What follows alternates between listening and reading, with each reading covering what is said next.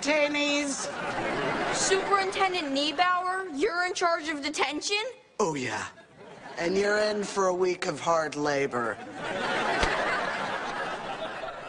Listen up, maggots. I want this school to shine. First up, graffiti removal. And we're waiting for what? Dump truck? What kind of loser calls himself dump truck? Who you calling a loser? Well, it's lovely to meet you, Mr. Dump Truck, sir. I'm a big fan of your work. Listen, noob, I don't know how they do things in middle school, but this here is my detention. That's the boss, but I'm the guy.